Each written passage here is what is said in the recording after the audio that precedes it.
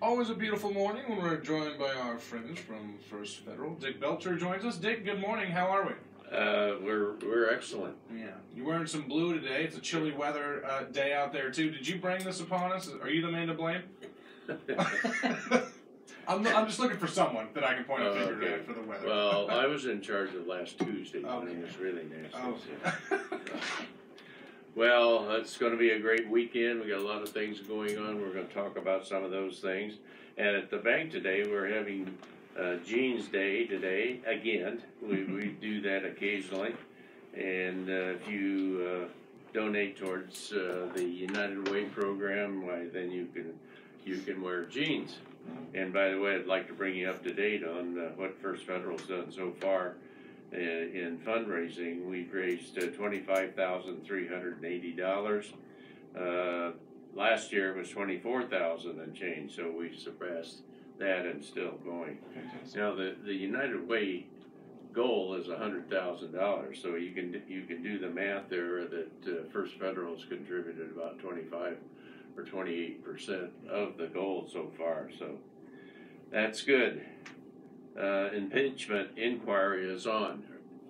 It's just like watching paint dry. Yeah, that's been going on, since he got elected about? So it's been a process. Well, officially the last 2 days, but it'll go on and on and on. Red for Ed is coming up next Tuesday. I understand that they're expecting 13,000 teachers.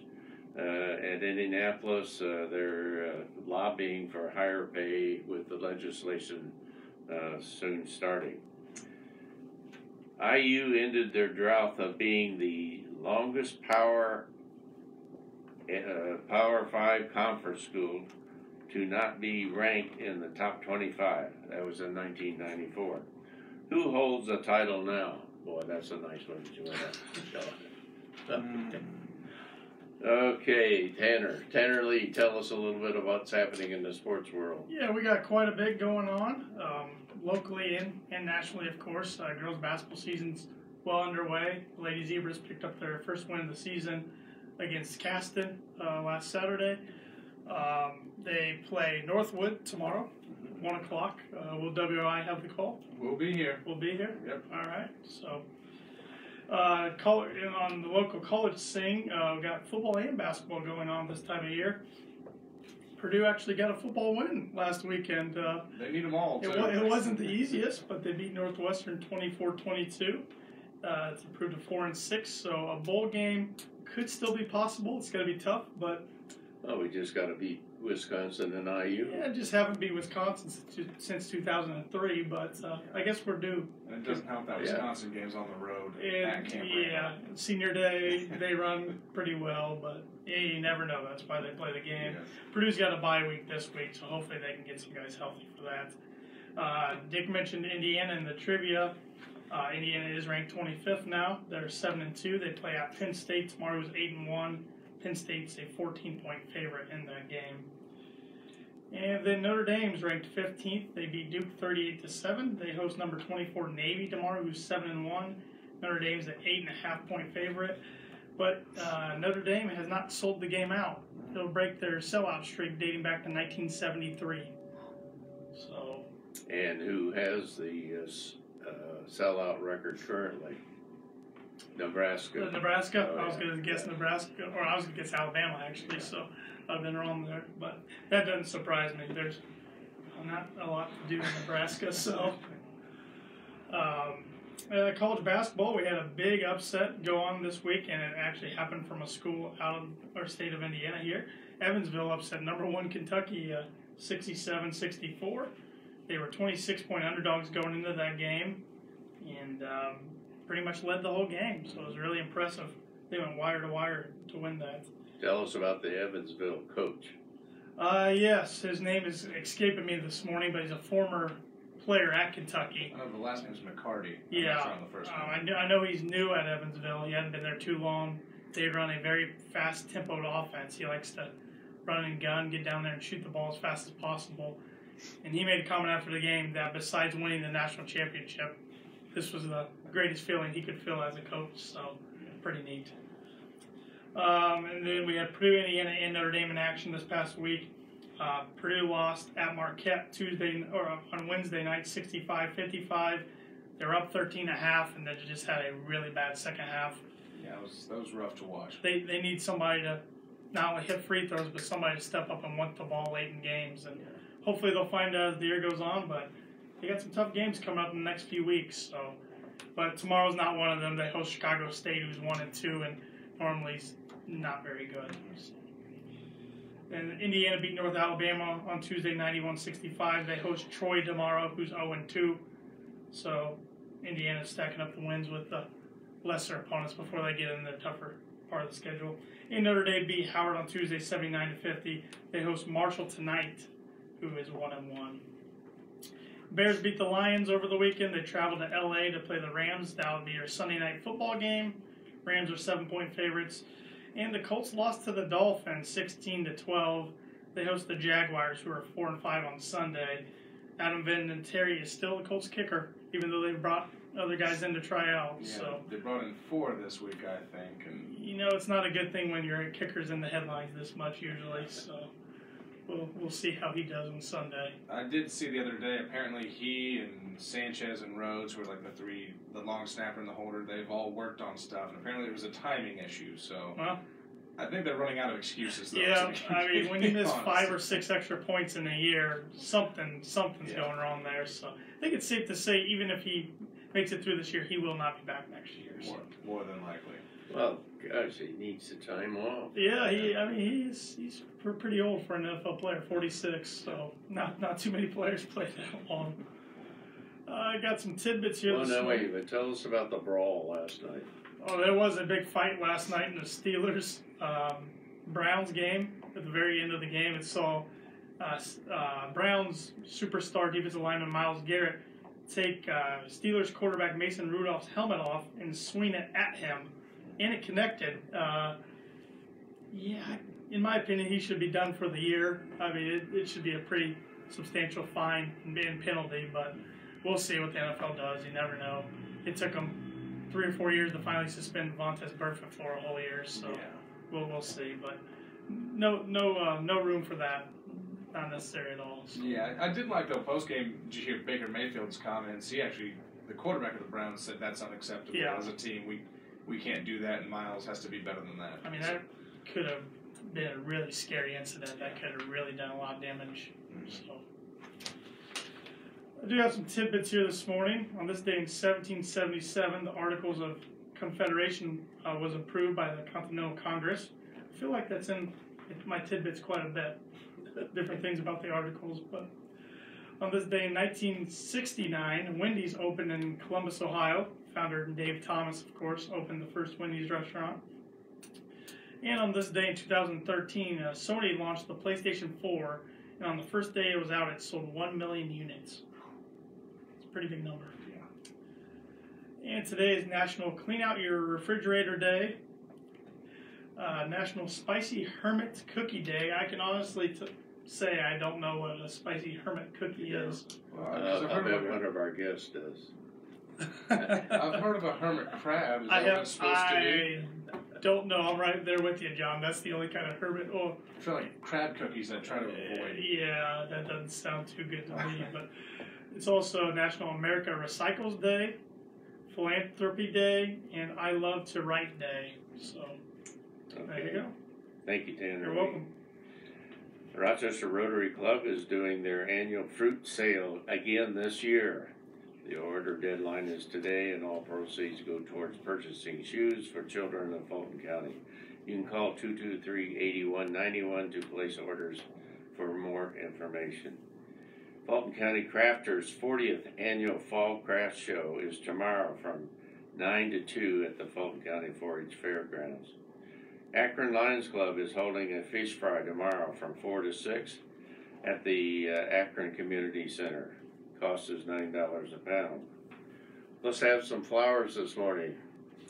To RHS Student Council, they raised over $550 for the Fulton County Animal Adoption and Education Center. Congratulations to them. Veterans of Foreign Wars for providing $100 to Shop with a Cop program. Also, those involved in the Veterans Day ceremony on the courthouse lawn last Monday, flowers to them. Flowers also to the county and city snow removal crew. They were all over that this week when we got a couple, 3 inches of snow, and that makes it a lot easier for everybody.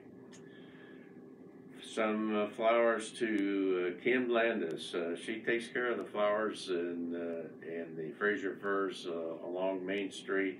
Takes care of changing them, watering them, and does a great job there.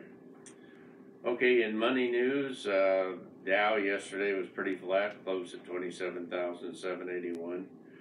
Daisy Plus launched on Tuesday. Disney Plus, yep. Disney Plus. That's right, Disney. Thank you. You're welcome. All right. Disney Plus launched on Tuesday with a massive library of popular shows and movies from Pixar, Disney, Star Wars, Marvel, and more.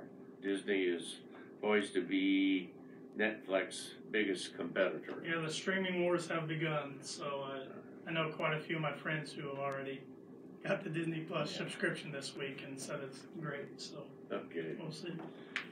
Dean Foods, which we're all familiar with around here, has filed for Chapter 11 bankruptcy.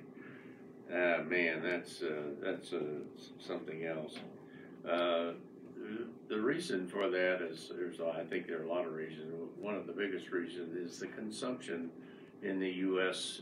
Of individuals for milk is down considerably. For instance, in year 2018, every citizen of the U.S. consumed 146 pounds of milk per person, and that's down 39% for the last 40 years. You take 40 years ago, production in the prices of dairy products was really good, and I guess that's the reason. Interest rates pretty flat, not much happening. This week we did lower interest rates on certain mortgages, an eighth, but things stayed pretty calm. Okay, at First Federal, come in today and see us. We're open until 5 p.m. and tomorrow from 8:30. Tell us about some of the products that we have, some new products. One new product I think people are always curious about is, how can I give money to somebody pretty quickly in a safe and convenient way, by person-to-person payments, I should say. And we launched a few months ago a partnership with Zelle. And I actually just used this week myself. I split a pizza with one of my friends, and I paid for it. He said, I'll just send you a Zelle payment. So he sends me half of the purchase for the pizza over the phone, and I got it within a couple minutes. Got an email and a text message that verified I got paid and transferred right into my account. So sounds like you got a good friend there. Yeah. Paid you right away. About time. He might still owe me a couple times, but no. And it's a really safe, easy way to transfer payments from person to person, and you can do it right from our First Federal Savings Bank mobile app. Just make sure you're signed up with Bill Pay, and then you can find the Zelle icon right there within the app, and then the other person you're trying to get money from or giving money to, they don't even have to have a Zelle account set up. You just need their email address or phone number, and you can send them a link to give them their opportunity to sign up for it. So, but their bank does have to be a Zelle bank. So. We offer many different mortgage products: USDA, FHA, conventional loans, one-step construction loans, premier first-time home buyer loans, and more. Our loan originator, Ben Dalton or John Schaefer here in Rochester, can provide you with more details. We offer simply free checking accounts and simply free business checking accounts. When you open a new checking account, you will get a free crock-pot carrier. Crock-pot carrier for a couple more weeks, and then we'll have an exciting option of you have 2 gifts you can choose from. You can choose one gift. Well, don't tell them what it is. I'm not spoiling the surprise. Yes, we don't want more. Mm-hmm. We offer commercial lending for business contact Lindy Breeden for more information. We also offer financial services. Contact Mark Lubo or Brian Bell today for more information. Like us on Facebook, follow us on Twitter. Borrowers must meet underlying guidelines. We are a member of FDIC and an equal housing lender. And our NMLS numbers 399927. Well, we got a couple very esteemed guests this morning. Sheriff, welcome. Glad to have you here with us.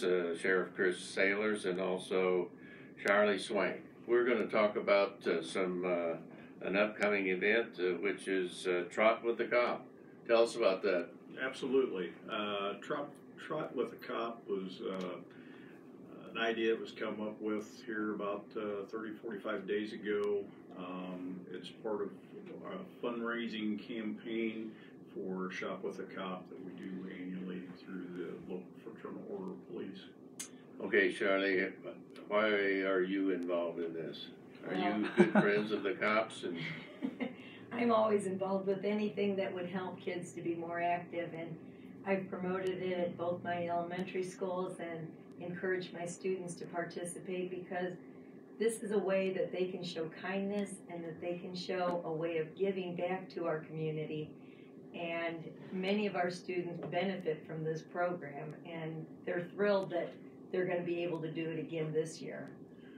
Okay, all right, give us some of the details. When is it and how much does it cost?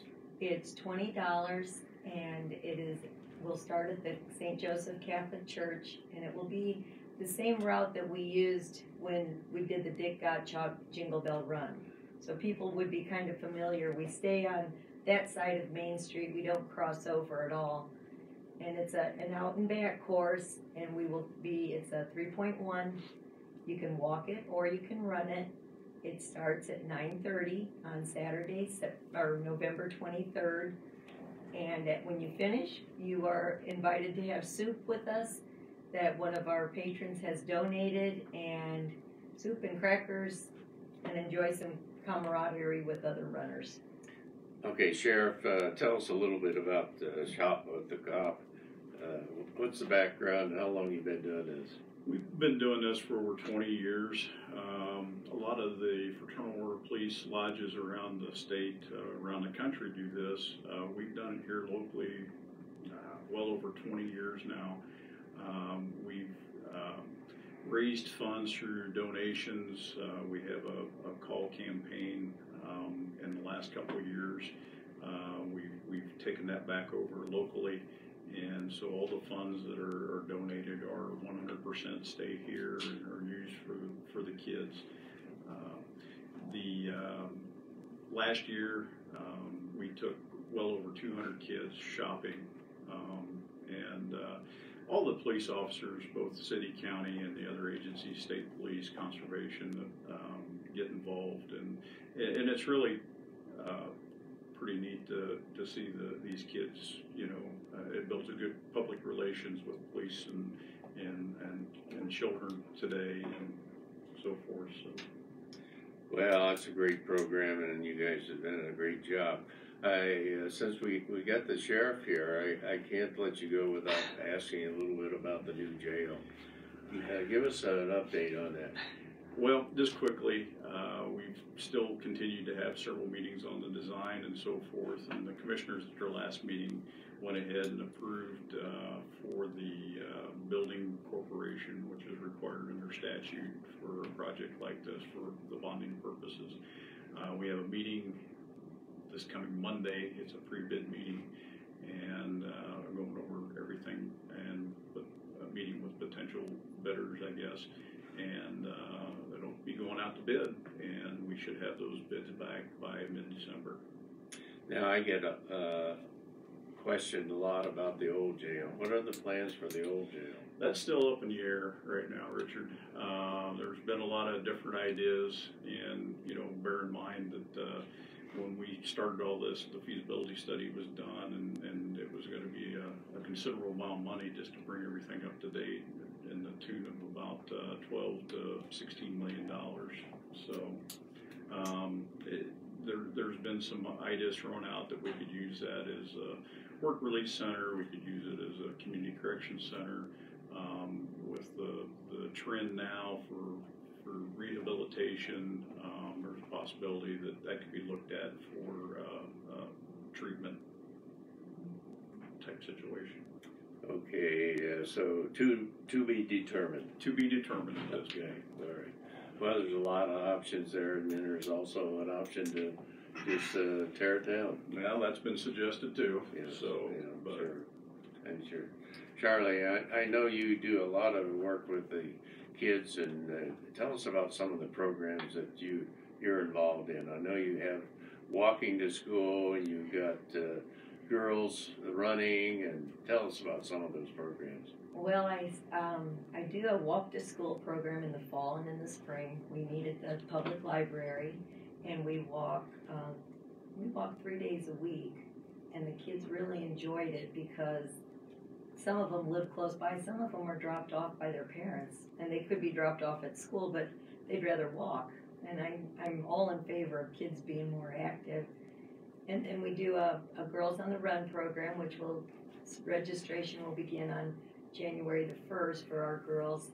And that's a self-esteem and self-confidence program that we encourage young girls to do because our kids in grades 3, 4, and 5 are so influenced by others that we want them to be able to make their own choices and decisions as opposed to having someone else do it for them.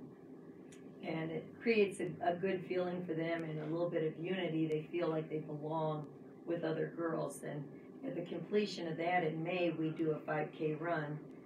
And so we do a 5K run at the completion of our running club also in the spring. And in that one, we take the girls and boys to Indianapolis, and they run as part of Kid Fit in conjunction with the mini marathon. Okay, about how many kids would be involved in those programs? Well, our Girls on the Run program will probably have about 20 girls this year, and it's a registration, and there's a fee involved, but Girls on the Run has never turned down any girl for not having enough money to participate. And we've raised money. Chris Hunting is very involved with me in this, and we've raised money throughout our community, and we just found out last night we received $1,000 from the Community Foundation to help support our young girls to be able to be part of this program. Yeah, the Community Foundation is always around, seems Help like us with out. some money. Yep, they're always there. That's great. Okay, now, tell us again about the Trot with the Cop. When is it, and how do they get signed up? Trot with the Cop will be on Saturday, November 23rd. The race will begin at 9:30, and registration begins at 8:30 at the St. Joseph Catholic Church Hall. And the fee is $20. The participants will receive a long sleeve shirt with, of course, a turkey running, which is kind of uncommon for most turkeys, I think. And there will I don't be know. I've seen there will be awards for each of the age groups that we've designated, as well as participation, and the kids will have a good time. Okay, Sheriff Chris, tell us again about the distribution. How do you select the kids that can participate? We've over the years, we've reached out to all the different schools that we service here in Fulton County, so Akron, Tippy Valley School District, Rochester, Caston, Culver. We have some students that go to the Culver schools, and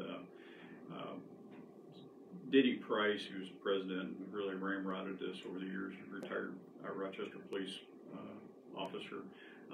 Been very passionate about this program, and so we get with the school counselors, the school systems, also Head Start and some other agencies, and they give us a list, and we make contact, and then again we will do our shopping is always the second Saturday in December. So this year will be December 14th. We go down to Walmart, and we have different times the families come in and are able to go shopping with police officers, sheriff's deputies, and my girls over the years I've been involved with this. they live up in the Fort Wayne now, and they come home every Saturday or when we do this to help out. And what's really neat too is the last couple of years we've also had some groups like the Caston FFA made up a bunch of Christmas stockings with cookies and different things, and handed out to the kids too. So they consider that part of their projects too, and it helps them meet their project requirements for their clubs and agencies. So. Well, mentioning cookies brings up the hermit cookies. Good lead-in for you. Can you tell us about that, Charlie? No, that's not my deal. Not your, oh my God, we got to do some research. I then. guess so. Okay. Personally, I like snickerdoodles. So. Yeah, I did. Me too. Yeah. So. Okay. You and Santa Claus. Yeah, me and Santa Claus. Okay. Chris and Charlie, thank you for stopping by this morning and bringing us up to date on Trot with the Cop coming up soon. Thank you for inviting us. You're welcome. Okay, our trivia this morning is IU ended their drought of being the longest Power 5 conference school to not be ranked in the top 25. Who holds the title now? Is it Purdue, Kansas, or Illinois? Well, I don't want to say Purdue, so I'm going to go Illinois. I'm going to say Purdue. You probably were looking at Mike. Well, just knowing you're a Purdue. As a Purdue fan, I Yeah. couldn't bring myself Yeah. to I know say it. Purdue. Yeah, It was that's surprising. That's it's fine. something that we're very proud of as a Tanner. Anyway, Purdue, 2007. 2007. Yeah. Yeah, so okay, let's close with this statement by Arnold Glasow, American author. He says, "Laughter is a tranquilizer with no side effects." You like that, Sheriff? Yeah, I do. Okay. Thank you. Thank Thanks. you. Thanks, John.